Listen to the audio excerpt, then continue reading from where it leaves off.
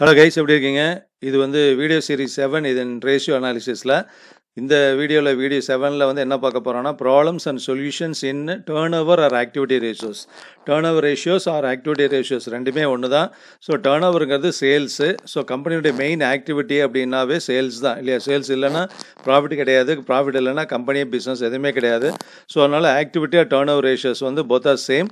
So problems and solutions இதில் பார்க்கலாம். டோட்டலாக 5 ப்ராப்ளம்ஸ் வித் சொல்யூஷனோட இந்த வீடியோவில் பார்க்கலாம். ஸோ ஒவ்வொரு டிஃப்ரெண்ட் கிளாஸிஃபிகேஷன் ஆஃப் ரேஷியோஸ் தான் நம்ம பார்த்துட்டே இருக்கோம் ஒவ்வொரு வீடியோவில். ஸோ அந்த வகையில் வந்து இது வீடியோ 7 ஓகேவா? அதுக்கு முன்னாடி I am Rajasekar from rajasekarbalaedu YouTube channel. நம்ம சேனல் என்ன சப்ஸ்கிரைப் பண்ணாதவங்க சப்ஸ்கிரைப் பண்ணிக்கோங்க. கூட ஒரு பெல் ஐக்கான் வரும், அதையும் கிளிக் பண்ணிவிட்டு ஆல் ஆப்ஷனை டெஃபினட்டாக கிளிக் பண்ணிக்கோங்க. அப்போ தான் நம்ம சேனல்லேருந்து போடக்கூடிய எல்லா வீடியோஸும் உங்களுக்கு வரும். உங்கள் வீடியோ பார்த்துட்டு உங்கள் கமெண்ட்ஸ் கொடுங்க ஓகேவா? So ratio analysis problem and solution in turnover activity ratios ஓகேவா? இதில் வந்து பார்த்தீங்கன்னா ஃபர்ஸ்ட் அண்ட் செகண்ட் 2 ப்ராப்ளம் இதிலே கொடுத்துருக்கேன். சின்ன ப்ராப்ளம் தான். So maximum short answer type கொஸ்டின்ஸில் சில யூனிவர்சிட்டியில் 5 மார்க்ஸ் கொஸ்டின்லாம் இருக்குது, அது மாதிரிலாம் உங்களுக்கு கேட்பாங்க. ஸோ 2 ப்ராப்ளம் ஒரே ஸ்லைடில் கொடுத்துருக்கேன். ப்ராப்ளம் 1 வந்து from the following information calculate stock turnover ratio. So turnover ratios நிறைய ரேஷியோஸ் இருக்குது. இது லிஸ்ட் ஆஃப் ஃபார்முலாஸ்ன்னு சொல்லிட்டு தனியாக ஒரு வீடியோவாக நான் கொடுத்துருக்கேன். அதையும் அந்த லிங்க்கையும் இந்த டிஸ்கிரிப்ஷனில் கொடுக்குறேன், நீங்கள் பார்த்துக்கலாம். ஸோ ஸ்டாக் டர்ன்ஓவர் ரேஷியோ மட்டும் நம்ம கால்குலேட் பண்ண சொல்கிறாங்க. 5 ஐட்டம்ஸ் இருக்குது. Sales, opening stock, cross profit, sales return, closing stock இருக்குது. இது ஃபர்ஸ்ட் கொஸ்டின். செகண்ட் கொஸ்டின் என்னன்னா from the following information calculate stock turnover ratio and stock turnover period.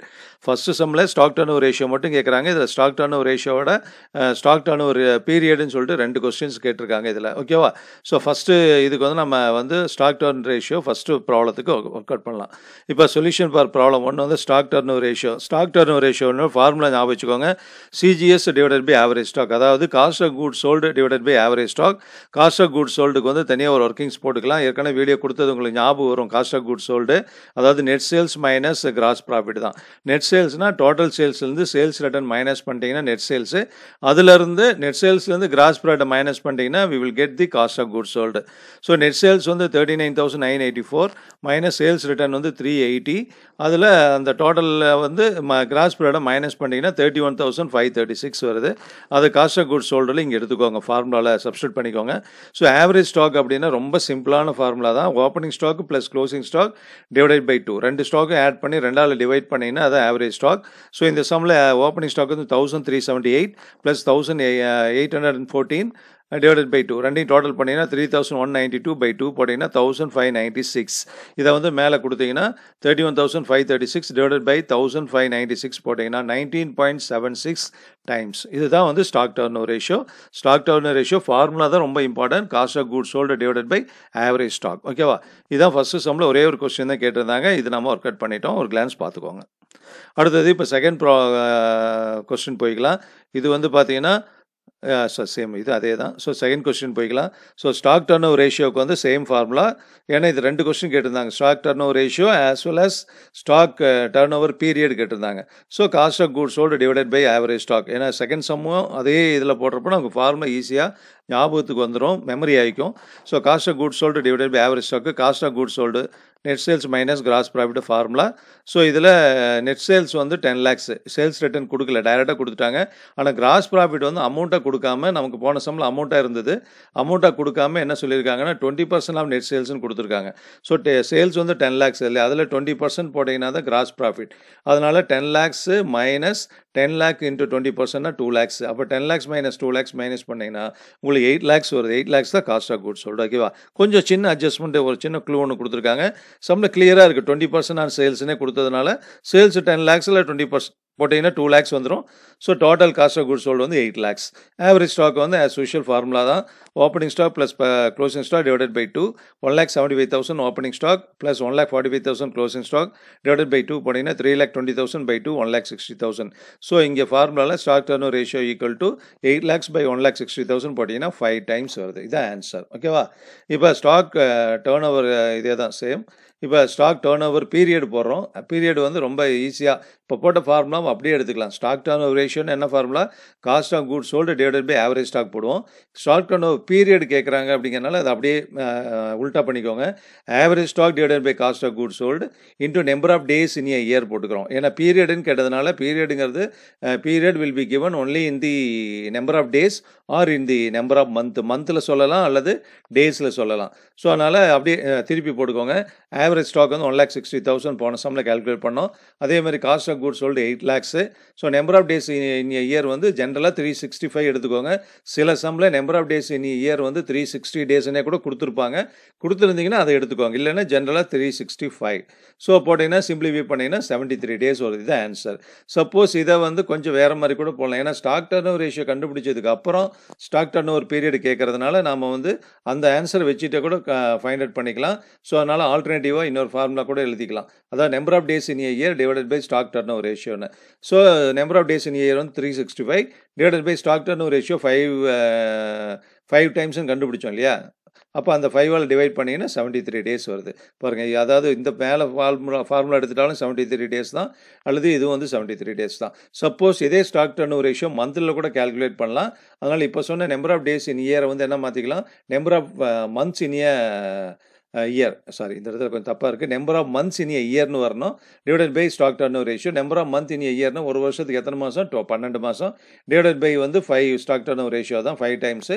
இப்போ 2.4 மந்த்ஸ்ன்னு அர்த்தம். இதை கூட 2.4 மந்த்ஸை கூட மந்த் அண்ட் டேஸாக கூட நம்ம கன்வெர்ட் பண்ணலாம். மேக்ஸிமம் மந்த் நீங்கள் போட வேண்டாம், அப்படியே டேஸோட கால்குலேட் பண்ணிக்கலாம். ஸோ இதான் செகண்ட் ஃபார்முலானுடைய ஆன்சர். ஓகேவா? அது சேம். இது புரியுது இல்லையா? இப்போ தேர்ட் ஃபார்முலா போய்க்கலாம். இதுவும் டேர்ன் ஓவர் அண்ட் ஆக்டிவிட்டி ரேஷியோஸில் தான். இதில் வந்து என்ன கேட்குறாங்கன்னா, from the following information calculate debtors turn over ratio and average collection period. இது ரிலேட்டட். Average collection பீரியட்னாவே டெட்டார்ஸோட ரிலேட்டடானதான். அமௌண்ட் யார்கிட்ட கலெக்ட் பண்ண முடியும்? When goods R sold and credit பேசிஸ்னா the amount may be collected only from the debtors தான். So debtors turn over ratio, average collection period ரெண்டுமே கேட்குறாங்க. அதாவது debtors sales பண்ணியிருக்கோம் இல்லையா, அதனுடைய ப்ரொபோர்ஷனேட் சேல்ஸோட அவருடைய ப்ரொபோர்ஷன் என்னங்கிறத ஃபைண்ட் அவுட் பண்ணும். அதே நேரத்தில் டெட்டார்ஸ் கலெக்ட் பண்ணது மேக்ஸிமம் எவ்வளோ பீரியட் வரும் அப்படின்னு நம்ம கால்குலேட் பண்ணோம். போன சம்மில் போட இல்லையா ஸ்டாக் டர்ன் ஓவர் பீரியடுன்னு. அப்போ 73 டேஸ் வந்ததுன்னா மேக்ஸிமம் இந்த ஸ்டாக் வந்து சேல்ஸாக கன்வெர்ட் ஆகிறதுக்கு வந்து it will take 73 days and an average. அதுதான் வந்து அதனுடைய சிக்னிஃபிகன்ஸ். ஓகேவா? ஸோ இதில் டீட்டெயில்ஸ் இருக்குது. Total sales, cash sales, bills receivable opening ஜனவரியில், debtors ஜனவரியிலனா opening, debtors டிசம்பர்னா closing debtors, bills receivable டிசம்பர்னா அது வந்து க்ளோசிங் பில்ஸ் ரிசீவபிள். இப்போ டெட்டார்ஸ் டர்ன் ஓவர் ரேஷியோ வந்து கால்குலேட் பண்ணுறதுக்கு என்ன ஃபார்முலான்னு பார்ப்போம். ஸோ டெட்டார்ஸ் டர்ன் ஓவர் ரேஷியோக்கு வந்து net credit sales divided by average debtors. Net credit sales அப்படின்னா கிரெடிட் சேல்ஸில் நம்ம வந்து சேல்ஸ் ரிட்டர்ன் மைனஸ் பண்ணிட்டீங்கன்னா அதான் நெட் கிரெடிட் சேல்ஸு. அப்போ அல்லது டோட்டல் சேல்ஸில் கேஷ் சேல்ஸ் லெஸ் பண்ணிட்டீங்கன்னா கிரெடிட் சேல்ஸு, திரும்ப சேல்ஸ் ரிட்டர்னையும் மைனஸ் பண்ணிட்டீங்கன்னா நெட் கிரெடிட் சேல்ஸ் தெரிஞ்சிடும். அப்போ வந்து ஃபார்முலா பாருங்கள், சொல்லியிருக்கேன் ஒர்க்கிங்ஸில். Total sales minus cash sales minus sales return. So total sales 1 lakh சம்மில் இருக்குது, கேஷ் சேல்ஸ் 20,000, சேல்ஸ் ரிட்டர்ன் இல்லை. அதனால் வந்து 1 lakh minus 20,000 ஈக்குவல் டு 80,000 வந்து net credit sales. So average debtors வந்து கொஞ்சம் இந்த இடத்துல பார்த்துருக்கு. அதாவது பில்ஸ் ரிசீவபிள் ஓப்பனிங் க்ளோசிங் இருக்குது, டெட்டார்ஸும் ஓப்பனிங் க்ளோசிங் இருக்கிறதுனால நம்ம என்ன பண்ணுவோம்னா நம்ம இது மாதிரி பார்த்துக்கணும். ஓகேவா? ஃபார்முலா கொஞ்சம் சேஞ்ச் ஆகும். Opening debtors plus closing டெட்டார்ஸையும் divided by 2 போட்டுட்டு, அப்புறம் opening bills receivable plus closing ரிசீவபிளையும் divided by 2 போட்டு, ஓப்பனிங் க்ளோசிங் பில்லையும் வந்து divided by 2 average கண்டுபிடிச்சிக்கணும். டெட்டார்ஸ்னுடைய opening closing வச்சுட்டு ஆவரேஜ் கண்டுபிடிச்சிக்கணும். அந்த ரெண்டையும் டோட்டல் பண்ணிங்கன்னா ஆவரேஜ் டெட்டார்ஸ் நமக்கு வரும். ஓகேவா? So opening debtors 10,000 plus closing debtor 15,000. அப்போ 25,000 டிவைடட் பை 2 போடுறோம். அப்போ 12,500 வந்துடுது. அப்புறம் opening bills receivable 7,500 plus closing bills receivable வந்து 12,500. அப்போ டிவைடட் பை 2 போட்டிங்கன்னா 10,000. ஏன்னா 20,000 பை 2னா 10,000. அப்போ 12,500 ப்ளஸ் 10,000 போட்டிங்கன்னா 22,500 ஆவரேஜ் டெட்டார்ஸ். அப்போ 80,000 டிவைடட் பை 22,500 போட்டிங்கன்னா 3.56 டைம்ஸ் வருது. ஓகேவா? இதுதான் stock debtors turn over ratio. So சேல்ஸில் compare பண்ணுறோம். ஆவரேஜாக டெட்டார்ஸ் வந்து எவ்வளோ டைம் இருக்குது, டோட்டல் கிரெடிட் சேல்ஸ் பண்ணியிருக்கோம், அதில் டெட்டார்ஸ் வந்து ஆவரேஜாக எவ்வளோ வந்து இருக்குது அப்படின்னா 3.56 டைம்ஸ் இருக்குதுன்னு அர்த்தம். அப்போ மோர் தென் நியர்லி 3.5 டைம்ஸ்க்கு மேலே டெட்டார்ஸ் வந்து அமௌண்ட் வந்து மெயின்டைன் பண்ணுறோன்னு அர்த்தம் டோட்டல் கிரெடிட் சேல்ஸில். ஓகேவா? இப்போ வந்து பார்த்தீங்கன்னா சேம் இதே தான். இப்போ அடுத்து வந்து பார்த்தீங்கன்னா ஆவரேஜ் கலெக்ஷன் பீரியட் பார்த்துக்கலாம். ஸோ ஆவரேஜ் டெட்டார்ஸ் இப்போ சொன்ன ஃபார்முலா அப்படியே ரிவர்ஸில் போட்டுக்கோங்க. Net credit sales divided by average debtors போட்டோம். இப்போ அப்படியே collection பீரியடுங்கிறதுனால average debtors divided by net credit sales into number of days in year போட்டுக்கோங்க. பீரியட்னாவே number of days in year போட்டுக்கலாம், அல்லது number half months in year போட்டுக்கலாம். ஓகேவா?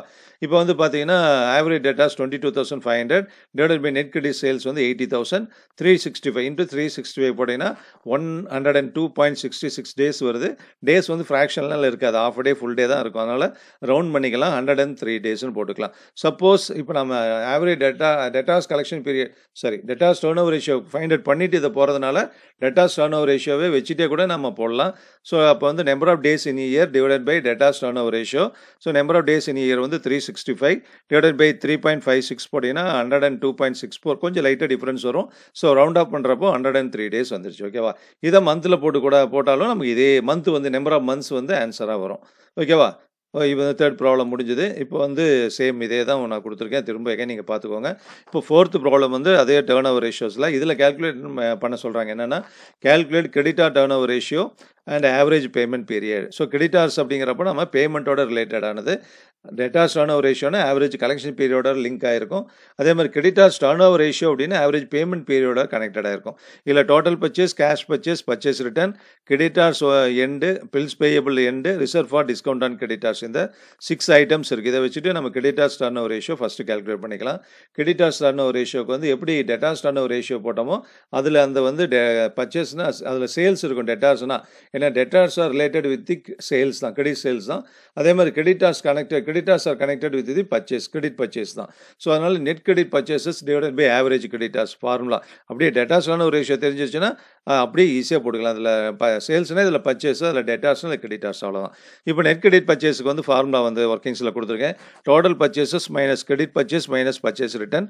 இதை simplify பண்ணால் 2,19,000 நமக்கு வருது. அது இந்த ஃபார்முலாவில் சப்ஸ்டியூட் பண்ணிக்கோங்க. அதுக்கப்புறம் average கிரெடிட்டார்ஸ்னா opening creditors plus closing creditors divided by 2 plus opening bills payable plus closing bills payable divided by 2 தான். இதில் வந்து க்ளோசிங் மட்டும்தான் இருக்குது. சரியா? ஞாபகம் இருக்கா? பாருங்கள், க்ளோசிங் மட்டும் தான் 1,05,000, 60,000 ரெண்டு தான் இருக்குது. இருந்தாலும் ஃபார்முலா வந்து யூஸ்வலான ஃபார்முலா, அதனால் அதை அப்படியே எழுதிக்கிட்டேன். இங்கே இதில் ஓப்பனிங் க்ளோசிங் இல்லை, ஓப்பனிங் கிரெடிட்டார்ஸோ ஓப்பனிங் பில்ஸ் பேயபிள் இல்லாதனால டைரெக்டாக அந்த ரெண்டை மட்டும் டோட்டல் பண்ணி அப்படியே எழுதிக்கலாம். திருப்பி நீங்கள் டிவைடட் பை போட்டுறாதீங்க ப்ளீஸ். 1,05,000 ப்ளஸ் 60,000 போட்டிங்கன்னா 1,65,000. அப்போ 2,90,000 டிவைடட் பை 1,65,000 போட்டிங்கன்னா 1.327 டைம்ஸ் வந்து ஆன்சர் வருது. ஓகேவா? இப்போ அடுத்து வந்து பாருங்கள், இது அதே தான், 1.327 டைம்ஸ் வந்துருச்சு. இப்போ அடுத்து வந்து ஆவரேஜ் பேமெண்ட் பீரியட் பார்த்துருவோம். ஸோ இது அப்படியே ஃபார்முலா அப்படியே உல்ட்டா பண்ணுங்கள், திருப்பி போட்டுக்கோங்க. Average creditors divided by net credit purchases divided by number of days in a year. So அது அப்படியே போட்டிங்கன்னா உங்களுக்கு 375 டேஸ் வருது. 1,65,000 வந்து ஆவரேஜ் கிரெடிட்டார்ஸ், 2,19,000 வந்து நெட் கிரெடிட் பர்ச்சேசஸ் இன்ட்டு 365 போட்டிங்கன்னா 275 டேஸ். இதையும் வந்து creditors turn over ratio find out பண்ணதுனால அதை வச்சா கூட நீங்கள் போடலாம். ஸோ 365 டிவைடட் பை 1.327 போட்டிங்கன்னா 275.01 டேஸ் வருது, அல்லது ரவுண்ட் அப் பண்ணிங்கன்னா 275 டேஸ் வருது. ஓகேவா? ஸோ இதை நல்லா பார்த்துக்கோங்க. இப்போ போட்ட சம் எல்லாம் கண்டிப்பாக ரொம்ப ரொம்ப இம்பார்ட்டண்டான சம்மு. இந்த சேம் ப்ராப்ளம்ஸ் வந்து மேபி ஆஸ்க்ட் இன் தி யூனிவர்சிட்டி எக்ஸாமினேஷன்ஸ் ஆல்சோ.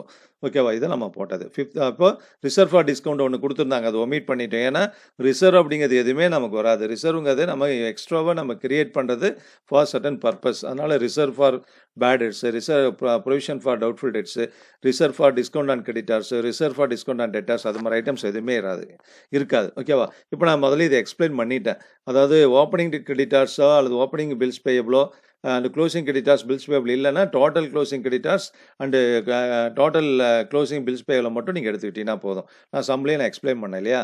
அதான் இப்போ ஃபிஃப்த்து ப்ராப்ளம் பார்க்கலாம். இதில் என்ன கேட்குறாங்கன்னா 3 கொஸ்டின் கேட்டிருக்காங்க. வீடியோ வேணால் லென்த்தாக போயிட்டுருக்கு, ப்ராப்ளம் வேணால் 4 கொடுத்துருக்கலான்னு நினைக்கிறேன்.